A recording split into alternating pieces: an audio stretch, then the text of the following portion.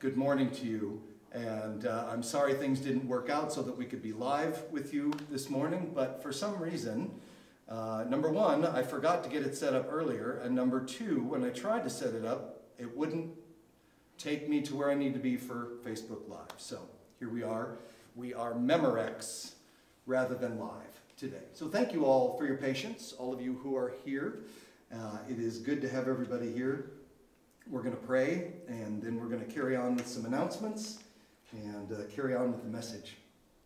And we'll be celebrating the Lord's Supper as well, as you can see in front of me. So, Lord Jesus, please bless the words that I have prepared this morning. It's all about the words today, Lord. It's all about our communication. It's all about your kindness being revealed to the world through the words that we say. So, Lord, please help me as I communicate. You are the one who's truly doing the work. I'm just a physical process, but your Holy Spirit is the one that is carrying the meaning through. So please make that so. We thank you for this morning. We thank you for the prayers and the praises, and we look forward to the rest of our day together. In Jesus' name we pray. Amen. All right. Okay, I need some more water. All right. And for some reason my mic is all scratchy. We'll do the best we can there. How's everybody? All right, good. I see thumbs up. That's good. All right, nice. Yeah, they're popping up all over the room. That's good. Yeah, that's good. Well, let's talk about some announcements, some things that we have going on. Thank you to, I'm going back to last weekend, and we've already said this, but I just want to say thank you again. Thank you to everybody who assisted with the Wave Food Drive, those of you who were here as volunteers, and some of you who were here as volunteers for the food drive also were working in the gardens at the same time. And so it was like double ministry going on there. So thank you for that. I've been talking about our gardens, the churchyard needing some attention, and many of you have come out to take care of that, and that makes everybody very happy. So thank you. Things are looking better outside. Much appreciated. And we kind of just want to keep that in mind. So I'll probably fuss about that at some time in the future as well. Today, big day, today, there's not going to be any soup Sunday. It's the first Sunday of the month. We often do soup immediately following the service. Instead, what we're doing is we're having a straight up potluck meal, sort of an early dinner. We're doing a 3 o'clock meal because of the time change and darkness and all that jazz. It's a little weird. The time's a little weird, but if you're like me, chances are you can pretty much eat any time. So, you know, this is going to be one of those moments. So 3 o'clock today, and bring whatever you're going to bring. We'll eat what you bring. We're not trying to recreate a Thanksgiving dinner or anything like that. So whether you're bringing a main dish or a side dish or a salad or a dessert or whatever it is, we're just all going to enjoy it together. And that is today, 3 o'clock. If you've been downstairs at all, it looks lovely.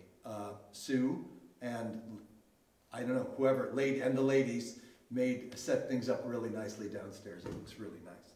So that's today. That's 3 o'clock. We have been engaged in what I'm calling a season of prayer. We scheduled 5 meetings for prayer over the last few weeks. We're meeting at 5 p.m. on Wednesdays. I know that's a weird time, but every time we choose is weird in some way. So 5 p.m. and so we have November 8th and November 15th still out there. Please feel free to come and join us. We meet right here in the sanctuary. We pull a few chairs out and we sit around in the center and we pray for the church. We pray for the community. We pray for the world at large.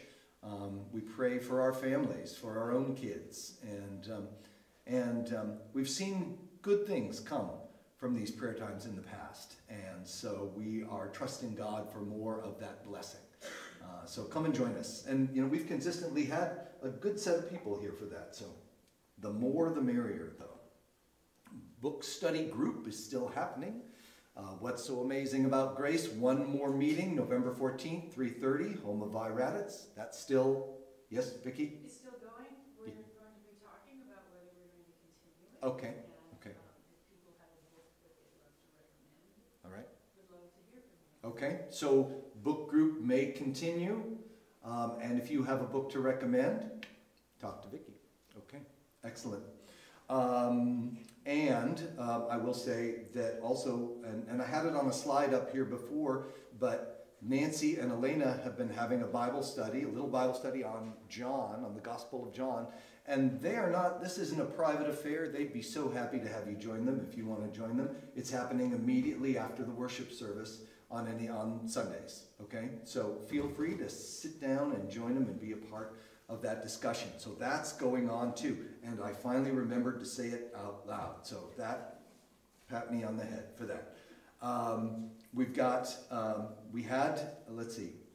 Yeah, this last Wednesday we had a board meeting. That was good. And we're set up for December and things coming up in the future.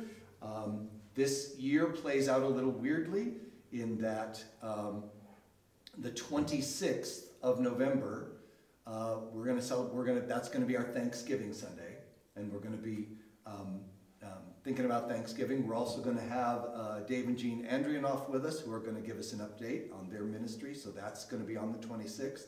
On the 19th, as I already said, Doug and Cora are going to be with us. And then it's Christmas time after that. So I'm just giving you an early warning that hanging of the greens, the decorating of the church, the prepping of the church to celebrate the coming of Emmanuel is Saturday, December 2nd. Saturday, December 2nd.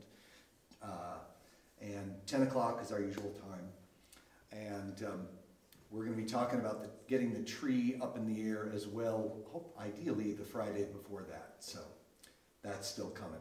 Budget planning meeting Wednesday, December 13th, and the board meeting immediately following, also on the 13th. There we go. No, here's the thing I want to talk to you about. Okay, all of those announcements out of the way. I want to create, and I've done this in the past, I haven't done it for a couple of years, I want to create another little gratitude-related slideshow. And I want you to participate in it with me. We've done this before. I want you to go through your digital photos, and I want you can bring them to me on a flash drive, you can send them to me via email. Send me some photos of things in your life that you are grateful for. Now, it would be lovely if you sent me individual photos of every one of your grandchildren. That's not necessarily what I'm looking for. And I might not be able to get all of them in there for some of you. So think big and beautiful things that you are grateful for, and maybe small little things too. And people are fine. I'm just kidding about grandchildren. But send me some photos of things that you're grateful for, and I'm going to take those and I'll put them together with some photos that I have, and we'll create a beautiful thing to help us see in a new way all the good gifts that God brings to us. Okay? So that'll be for the 26th. So start thinking about that now. There we go. Any other announcements that need to be made? Okay. Good enough. I'm going to read from Ephesians chapter 4 again. And the reason I do this, the reason I read you these large passages is because I think it's very valuable. I think it's valuable for us to hear the scripture, especially the letters, the same way the first Christians heard them, read aloud together, so everybody could think about it. So here we go. Ephesians 4:20 and on to 5:2. But you did not learn Christ this way, if indeed you have heard him and been taught in him, just as truth is in Jesus, that in reference to your former way of life, you are to rid yourselves of the old self, which is being corrupted in accordance with the lusts of deceit, and that you are to be renewed in the spirit of your minds, and to put on the new self, which in the likeness of God, I wish it would stop doing that, which in the likeness of God has been created in righteousness and holiness of the truth. Therefore, ridding yourselves of falsehood, speak truth, each one of you, with his neighbor, because we are parts of one another. Be angry and yet do not sin. Do not let the sun go down on your anger, and do not give the devil an opportunity. The one who steals must no longer steal, but rather he must labor, producing with his own hands what is good, so that he'll have something to share with the one who has need. Let no unwholesome word come out of your mouth, but if there's any good word for edification according to the need of the moment, say that, so that it will give grace to those who hear. That's our text for this morning, verse 29. Do not grieve the Holy Spirit of God, by whom you were sealed for the day of redemption. All bitterness, wrath, anger, clamor, and slander must be removed from you, along with all malice. Be kind to one another, compassionate, forgiving each other, just as God and Christ also has forgiven you. Therefore, be imitators of God as beloved children, and walk in love just as Christ also loved you and gave himself up for us, an offering and a sacrifice of God as a fragrant aroma. There we go. And there we are. All right. This is kind of a big deal, okay? So we'll do a little quick review just so we all know where we are, and then we'll get right to it, because it's all about words. It's all about words. In Ephesians 5:1, we are told, therefore be imitators of God as beloved children. So, as I've been saying to you over the last few weeks, this is an ongoing message throughout Ephesians. It says over and over again that we are to represent God to the world. It tells us that we're to mature into the fullness of God. That is, if you could live long enough, the idea Paul is talking about here is if you could live long enough that you would grow up to be able to reflect all the godness of God to the world.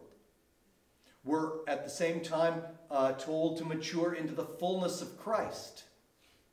That somehow, again, if you could live long enough, you would grow up in such a way that you would reflect all of Christ to the world.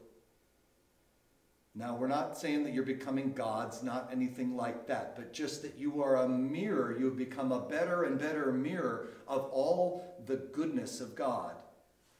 And you can spread it further into the world. We're told to put on the new self, which is created in God's likeness. So we're to put on God's likeness. See, we're supposed to be imitators of God. And one of the things we've been talking about in all of this, one of the things that we need to be imitating is God's kindness. God is unutterably kind to us. And we're to be imitations of the compassion and the forgiveness and the sacrificial love, and very important, the kindness of God. Now, God is kind by his very nature. For us, not so much. Kindness is a choice of the will for us. Kindness is an act of Holy Spirit-empowered self-control. To put somebody else's happiness, somebody else's well-being ahead of our own, that's an act of will.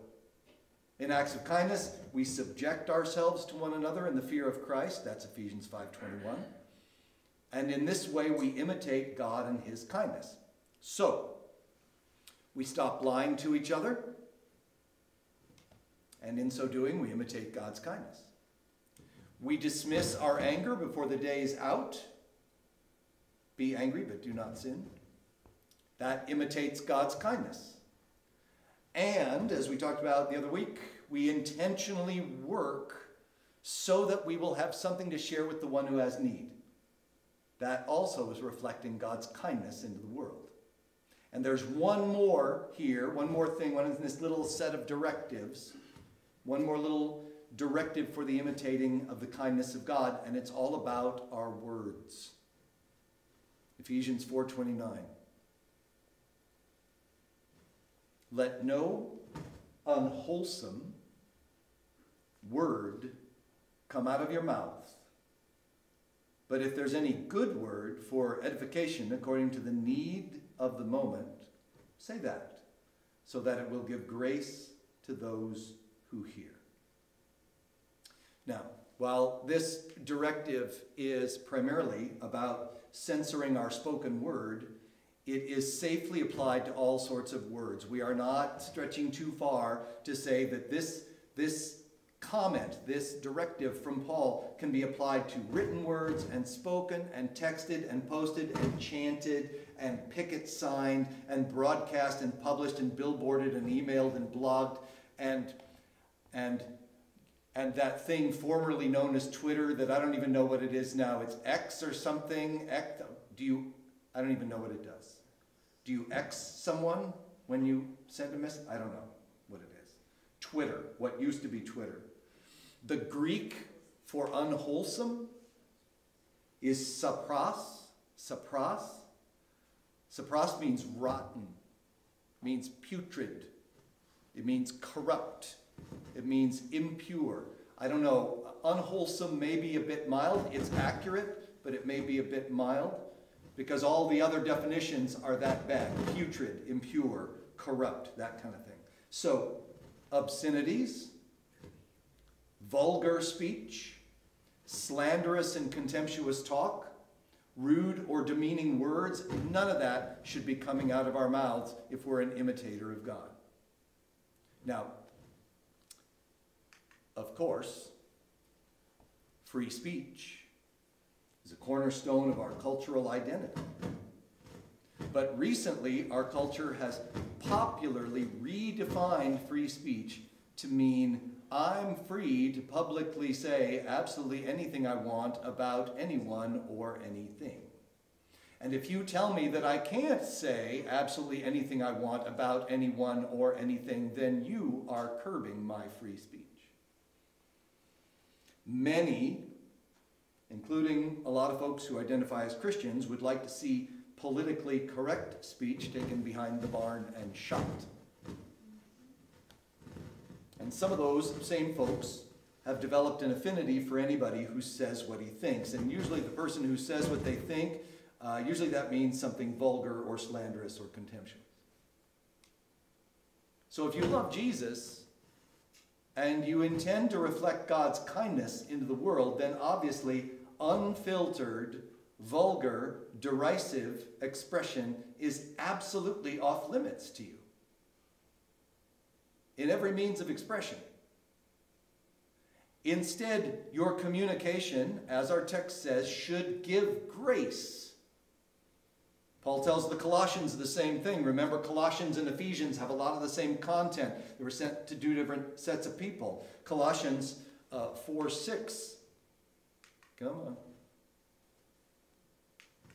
There we go. Colossians 4:6 says, let your speech always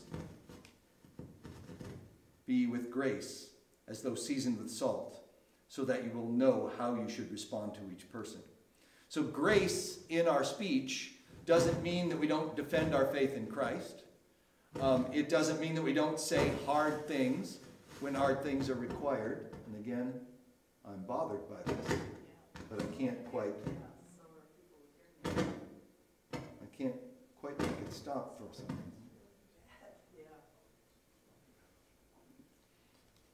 If I could stop moving, what are the chances? Anyway, grace doesn't mean that we don't defend the faith. Grace in our speech doesn't mean that we don't say hard things, but we name Jesus as Lord of our language as well as our life. So 1 Peter 3:15, one of my favorite verses. In your hearts, set apart Christ as Lord.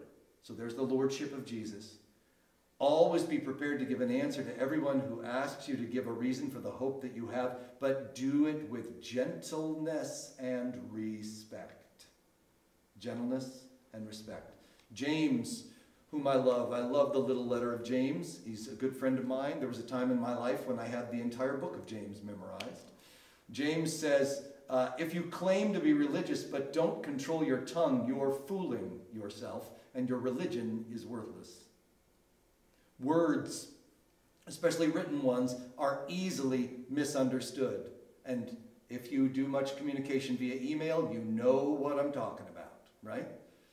A man whose wife was mad at him decided to apologize by sending her some flowers. He was trying to keep it so simple. Surely he could write something where nothing would go wrong. So he wrote 2 sentences. I'm sorry and I love you. Those were the sentences. But when the flowers arrived, 1 period was missing. So the note said, I'm sorry I love you. You see how easy things can go wrong? And because words are easily misunderstood, they can be dangerous. Like the blacksmith teaching his apprentice, saying, I'm going to bring the horseshoe from the fire, and I'm going to lay it on the anvil, and when I nod my head, you hit it with the hammer.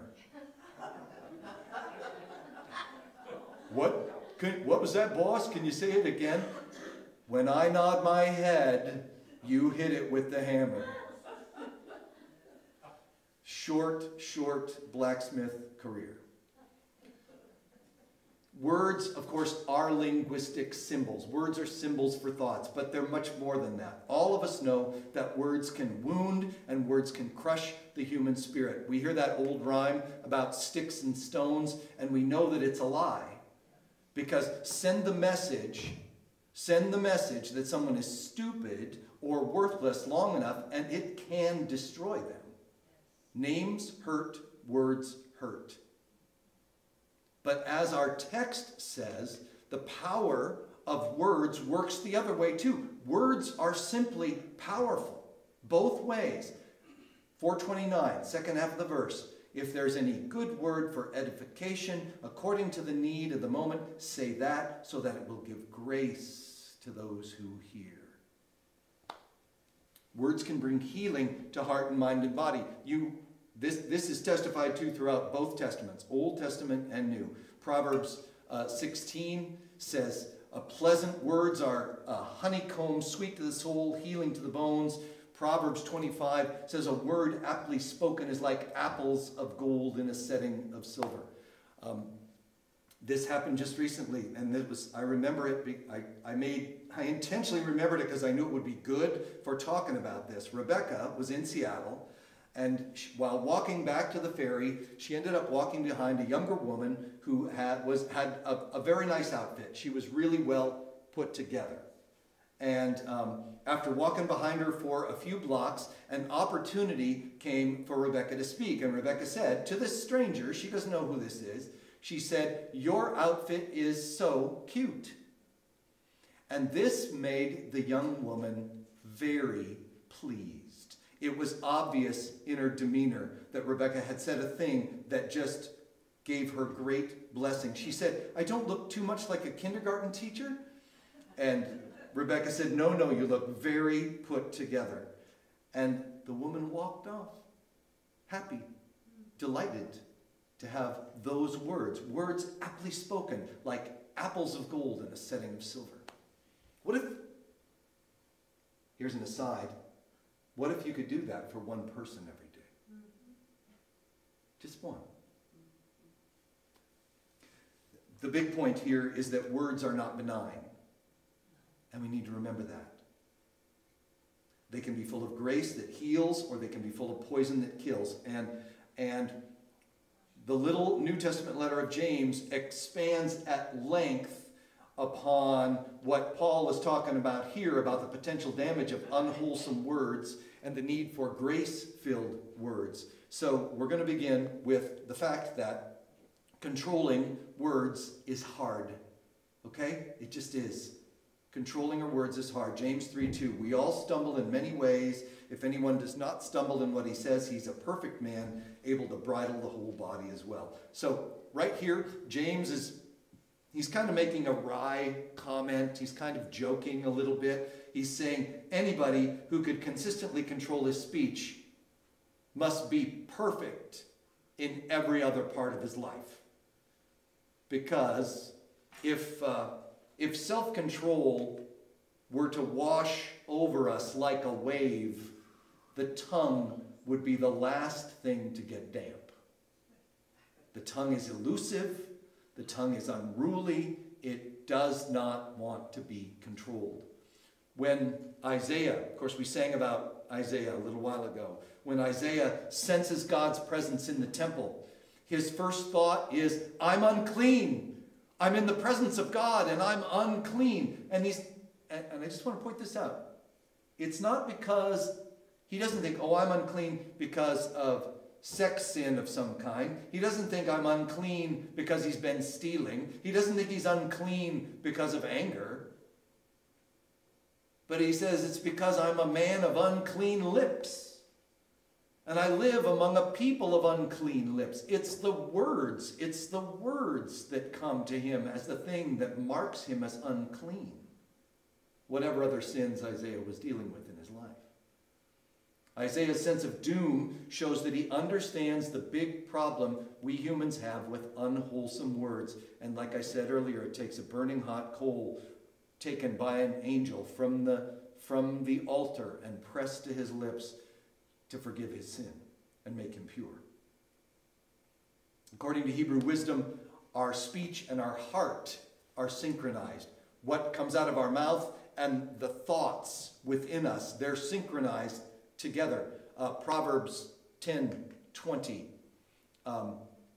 equates heart and tongue. That's right. Proverbs 10:20. The tongue of the righteous is choice silver, but the heart of the wicked is of little value. That's a Hebrew parallelism. Tongue and heart are basically being equated there. The tongue of the righteous is choice silver, the heart of the wicked is of little value. Proverbs 17:20, a little clearer on this. One whose heart is corrupt does not prosper. One whose tongue is perverse falls into trouble. The tongue and the heart are connected. So the words anybody speaks into the universe reveal the content of that person's heart. Think about that. And if you don't want to think about it, what you can do is you can get yourself a parrot. If you get a parrot and it's a good talker, like ours was, this is not our parrot never looked this good. Our parrot Max was he looked disreputable his entire life. And I got lots of stories about Max. I'm not going to tell you all those now. I can tell them to you tonight if you want to hear them. But here's the thing we learned about ourselves owning Max. Max could imitate every single one of us in the family. He heard every word that we said, and he spoke every word that we said aloud back to us. We heard our tones of voice. We heard the way we spoke to our children. We heard the way the kids spoke to us. We heard it all, and it caused us to choose to change some things because it wasn't good. Not all of it. Anyway, Max theory. That's what Max should have looked like. Maybe that's what he looked like on a good day. Now I got all excited talking about Max and I lost my place. But as hard as it is to control words, as hard as that may be, Jesus still demands that we do it. Just because it's hard doesn't mean he doesn't expect it of us. Matthew 12:36. This is a verse that should cause everybody to come up short. I tell you that everyone, this is Jesus saying, I tell you that everyone will have to give account on the day of judgment for every empty word they have spoken.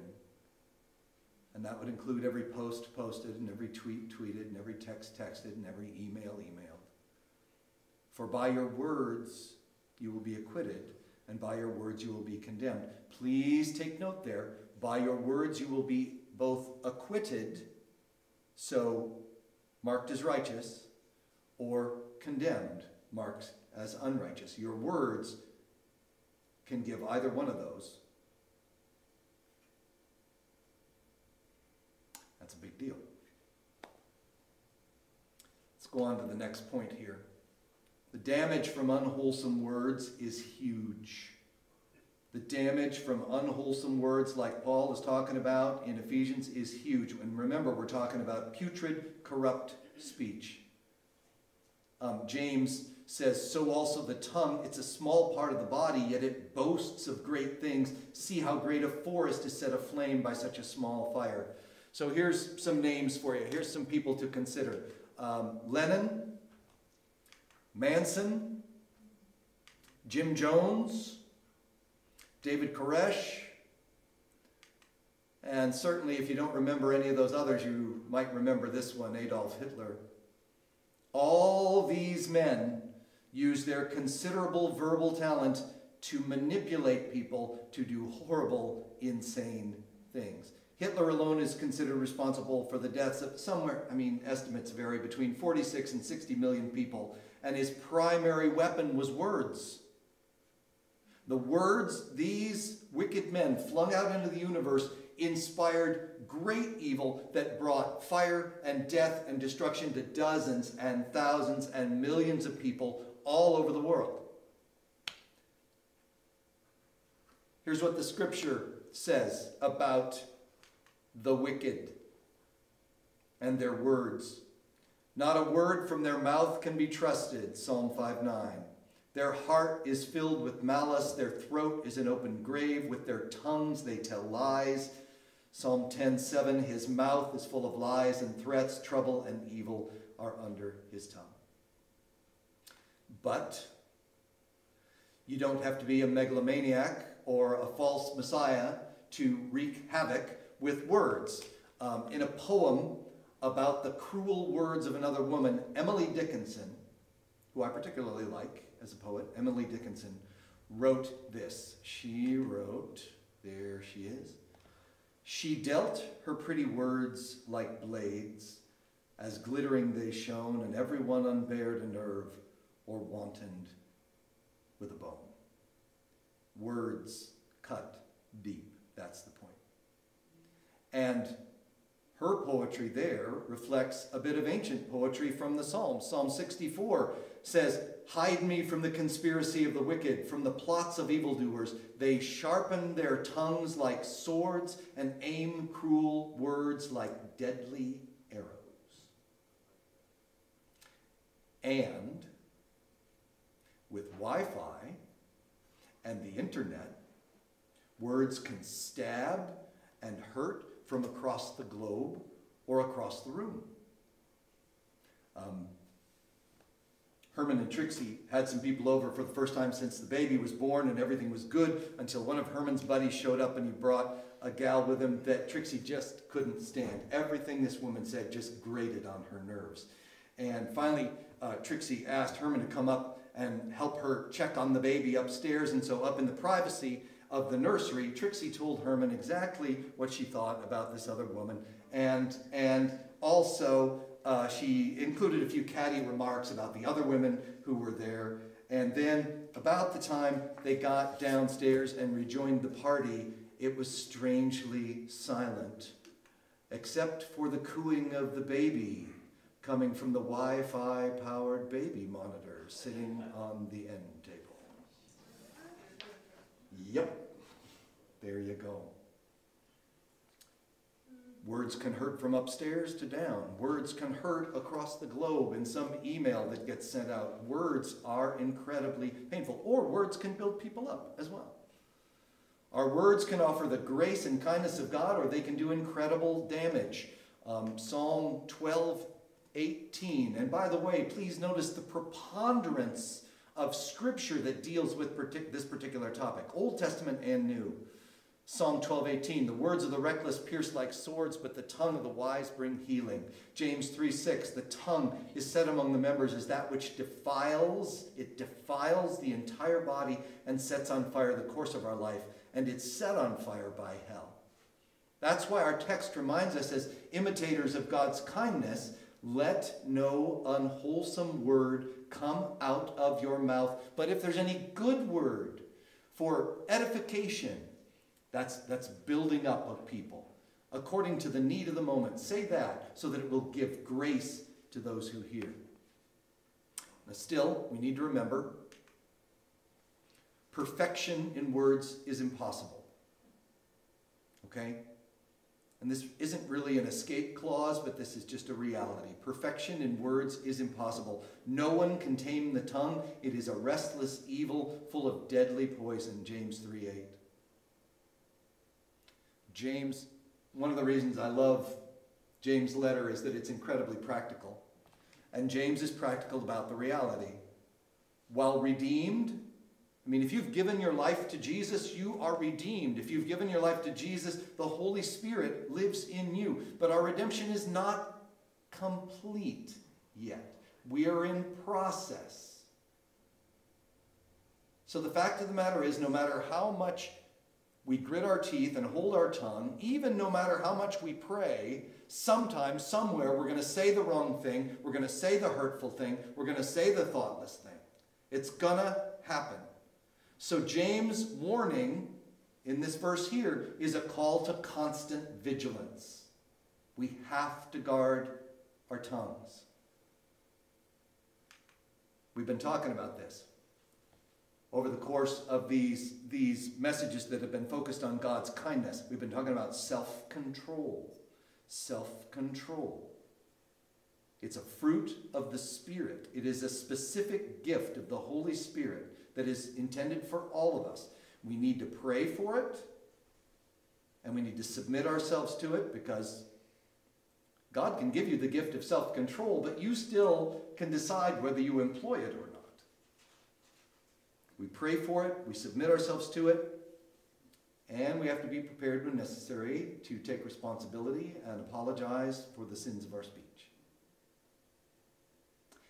And, I don't know, you're good people, you're not thinking this.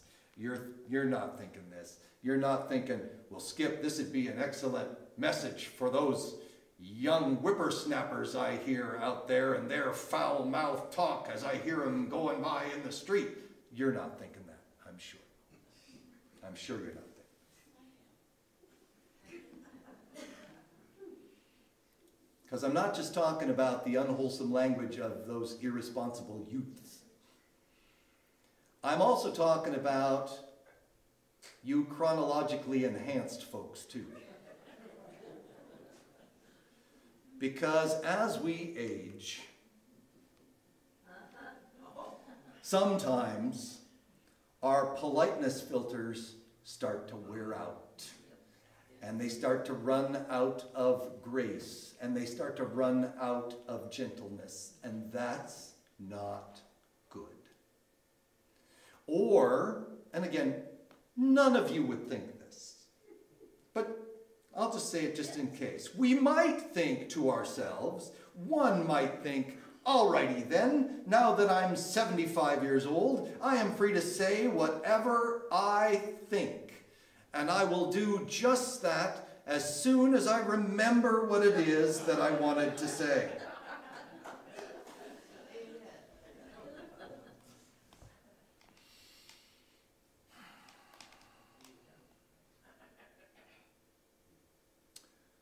I'm sorry, my dears.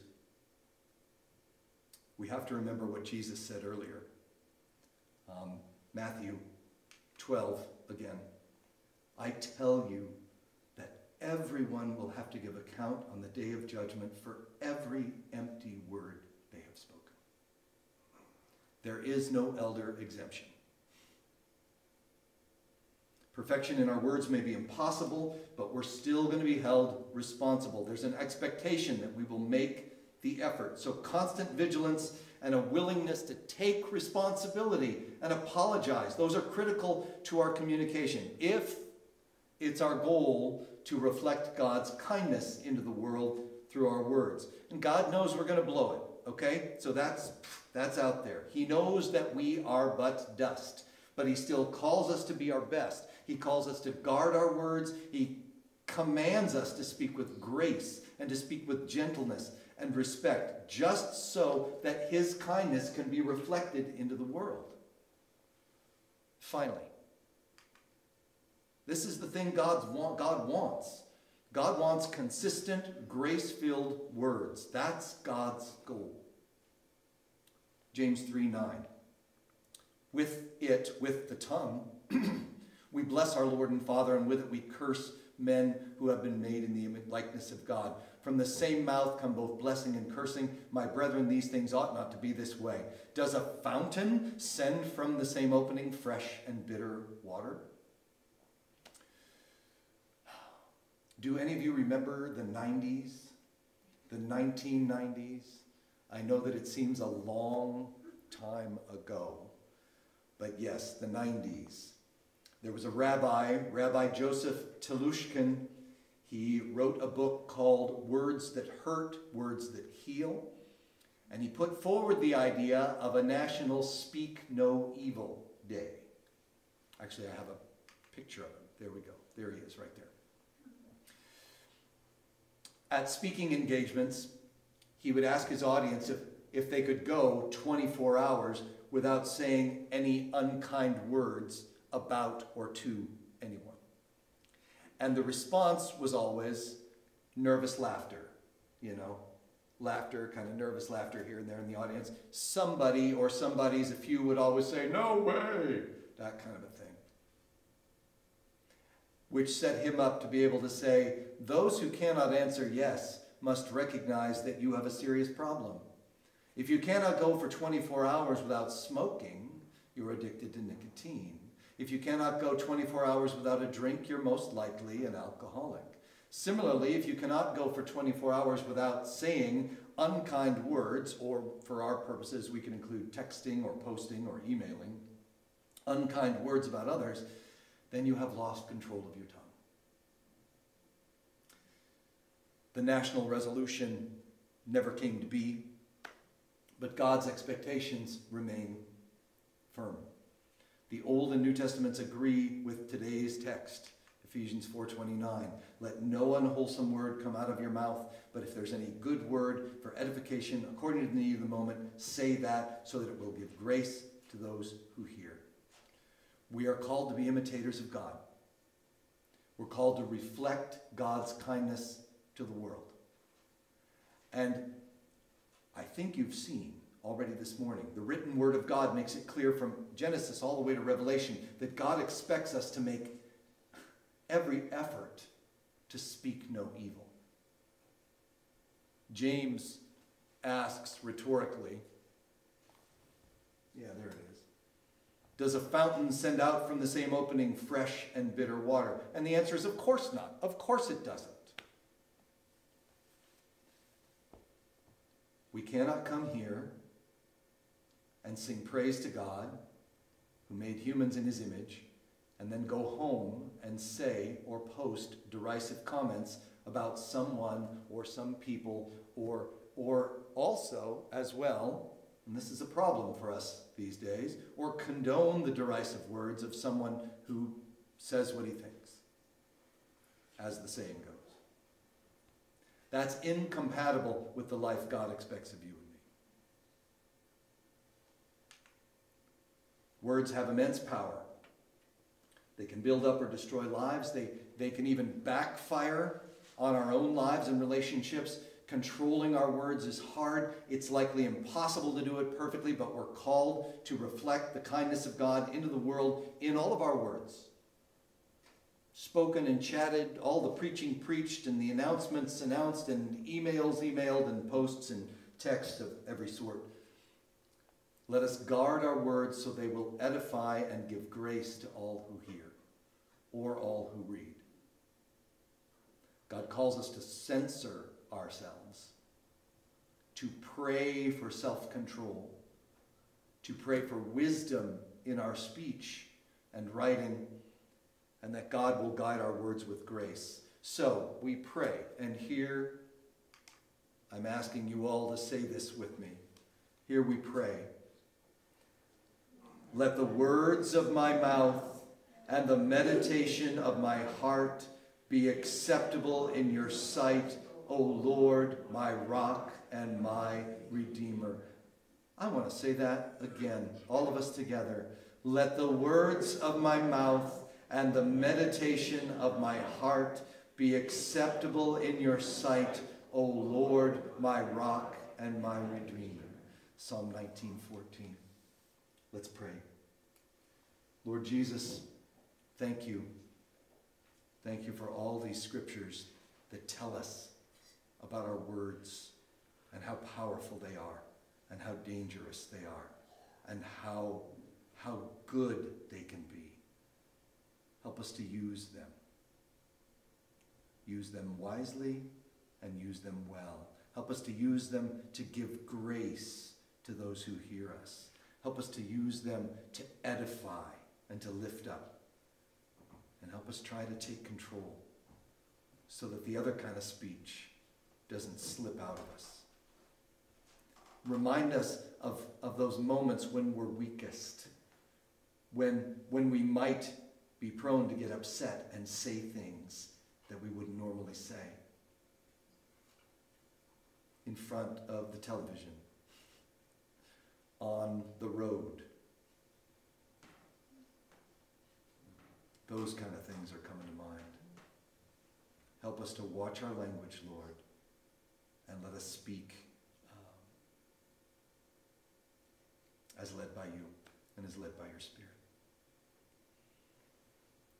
We ask this in Jesus' name. We're going to celebrate the Lord's Supper at this point in time. And what's going to happen is Daryl's going to play, and Rebecca and I will bring the elements around to you. We ask you to hold the elements, both of them, if you would please. And then I'll come sit back down up here and we will partake together. So let us receive the elements in order to celebrate what Jesus Christ has done for us.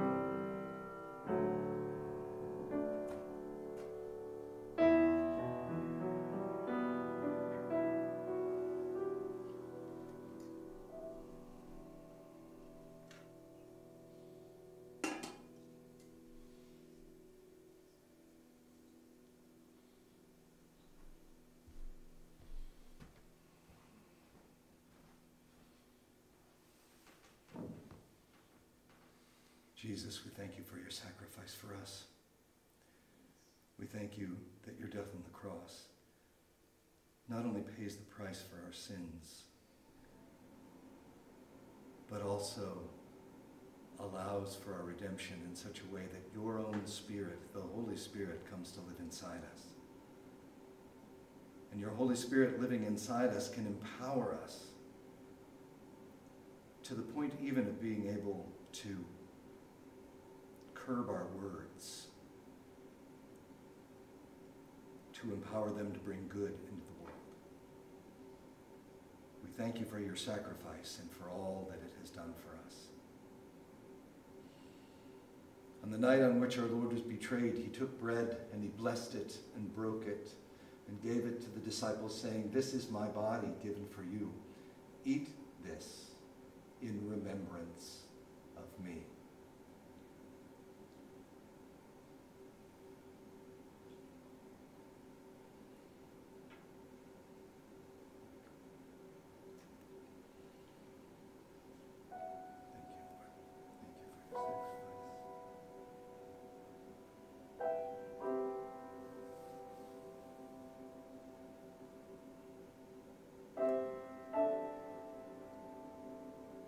In the same way, following the meal, he took the cup. He said, "This cup is the new covenant in my blood. Drink from it, all of you." And he said this because every time we eat this bread and drink this cup, we announce to the world that we believe his death and resurrection are powerful and effective to secure our salvation until the day he comes again.